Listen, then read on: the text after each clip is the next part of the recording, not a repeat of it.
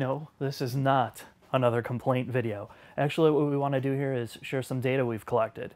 Data we've collected ourselves from our track and street driving, and information I've gathered from talking to tuners and performance shops who actually race their cars, and as it relates to heat, oil pressure, and oil temperature. So this is going to help the guys who are running on the track with forced induction, and even the guys that are running on the track with naturally aspirated motors. And it's going to apply down to people who want to, aggressively street drive or drag race as well. If you have an 86 platform and you have forced induction and you're going on the track with this thing, there's a few things you need. And I'm just going to say it. You need an oil cooler. I don't care which one, but you need one. Second thing is, if you don't have a way to monitor oil temperature, you should figure that out. But most importantly, anybody that sets foot on the track with this car with forced induction that's doing extended lapping should have an oil pressure gauge. And I'm going to go into why. Now, with all that said, let's take a look at the oil pressures on a cold start.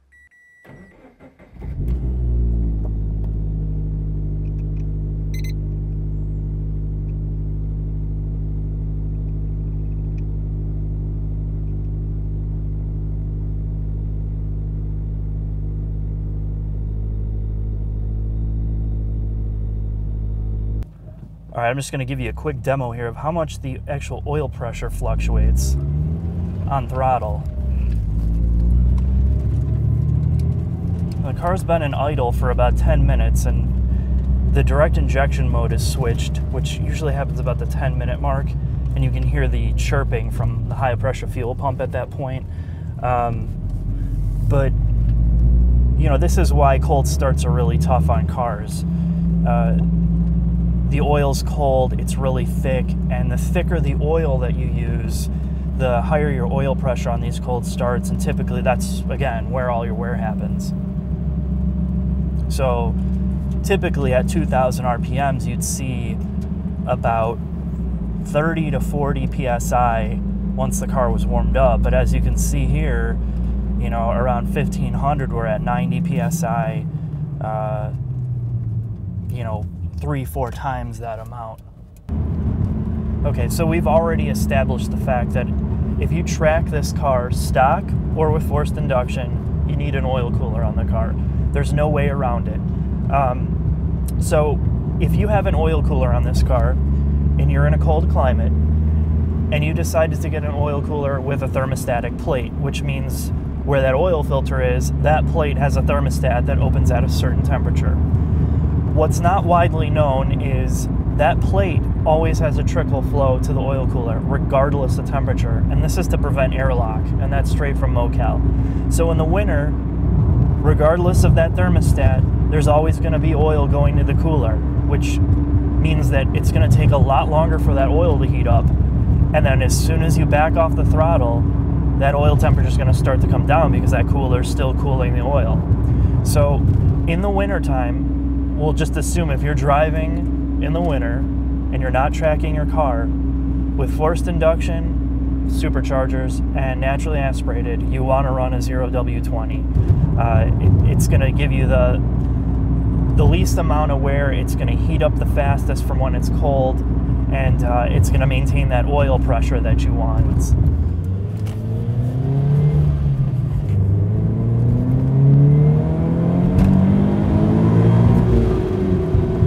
See, oil pressures are really good right now because that oil is still in that good range for the 10W30. You're getting 70 to 80 PSI at 7,000 RPMs. Now, that's not going to last once you really heat up the oil. Progressively, as that oil gets into the 200s, 210s, 220s, you're going to see that 70 PSI start to drop to 60, 50. And then once you're in that 40 range, it's time to back off. Now the thing is if you have an oil cooler, driving on the street, you're never going to get the oil temperature up like you would on a track.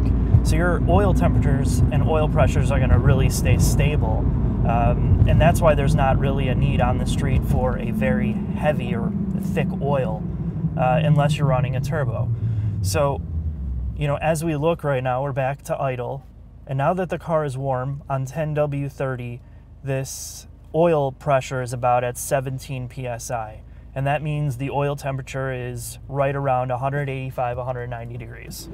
So now we're just going to let the RPMs hang at about 4,500 RPMs, and this will help us heat up the oil a little bit here to be able to get that temperature up to see what kind of drops we get.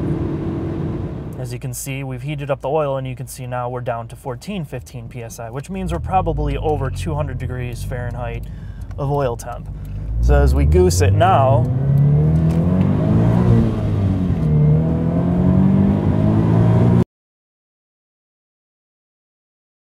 you can see we're already in the 60s, which is still fine. But the point being is, the more you heat up the oil, you're going to see that oil pressure continue to drop at the red line. You can see we're down at 13 psi now, which means we're over 200 degrees oil temperature, and we're still in the 60s in terms of psi at the red line, which is good.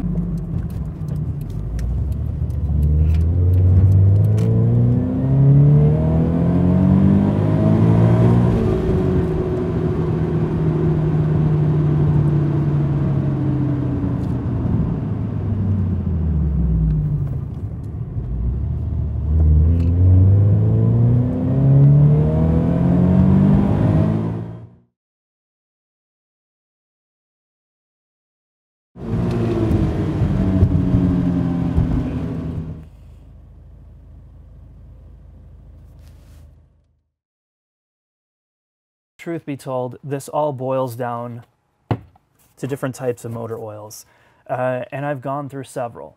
But one thing I can tell you is pick a brand. I don't really care what brand you choose, but make sure if you're going to be changing oil grades for, let's say, street oil, track oil, and winter oil, that it's all the same brand. Because generally their formulation and additive packages are the same or similar throughout. Like, let's say for Redline 0W20, their additive package is similar to their 10W30. All right, so I'm not going to give you a step-by-step install of installing an oil pressure gauge, but I'm going to give you the gist of how you would do it on this car. If we take a look at the engine block here, right in between the throttle body and the AC compressor, you can see this cable loom here is the actual oil temperature sender, oil pressure sender rather. That's plugged into a plug that goes directly into the block. What would be there normally is this plug. This is an oil gallery plug that goes directly into the block. So this is the plug that you'd be removing, and then that brass part at the bottom here, the brass plug replaces that, and then the oil sender screws into that, and this is NBT threaded. So if you get a kit with the right size for the Subaru block, it just basically is plug and play. Screw in the brass plug, screw in the sender, and then you run your wiring, which I've coated with this fire-resistant loom, much like how the fuel lines are. I've covered it, run it all the way to the firewall, and then there's a plug that runs directly in here.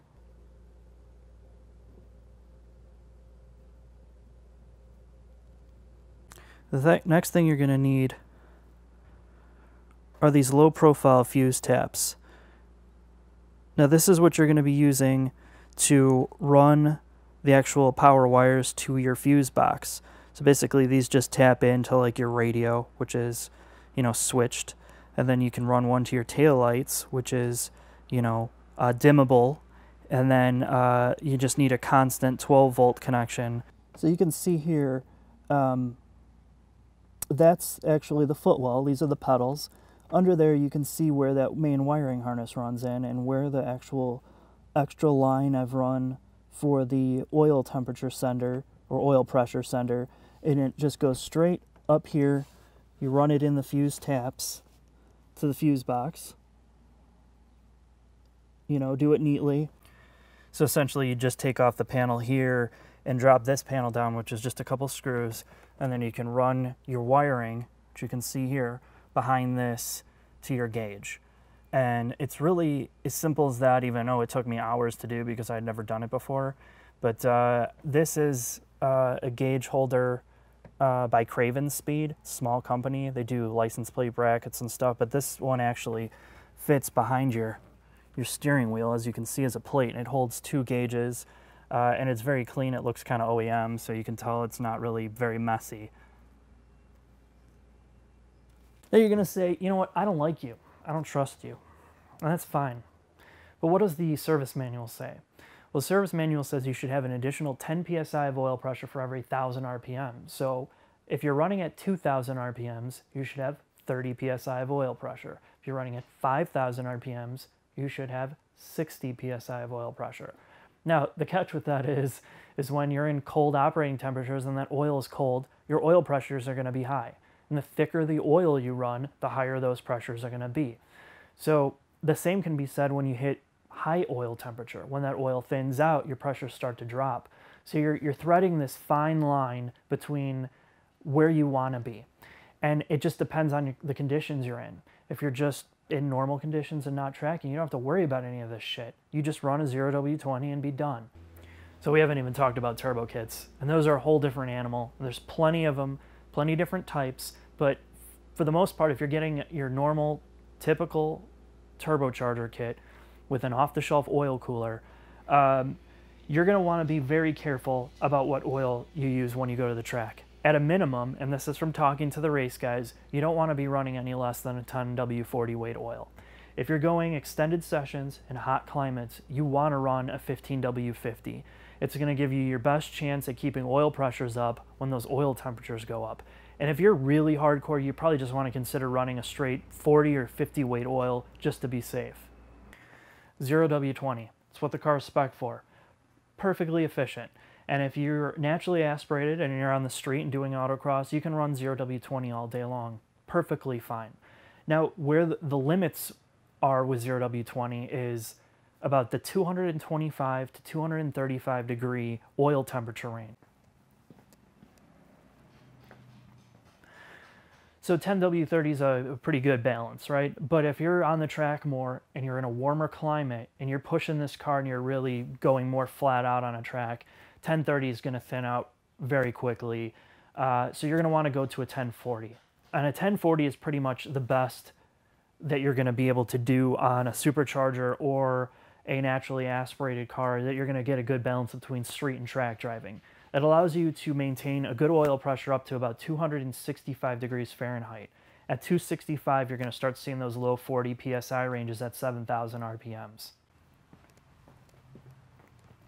So in conclusion, you want to stay out of the 40 psi range, if at all possible, at 7,000 RPMs. You don't want to keep pushing the car. You're just risking skimming bearings, especially the more mileage you have on the motor. So that's the takeaway. The other takeaway is, obviously you're going to have tuning done on this car if you have any type of forced induction or even if you're naturally aspirated. After talking with the tuners and knowing enough about it, most of these tunes are designed on a dyno. They're designed for street driving to give you that extra boost that you want, but a lot of them aren't pushed to the limits that track driving is. So if you plan on hardcore track driving this car, you're going to want to talk to your tuner specifically about building you a more conservative tune, very conservative compared to where they're pushing it for the street.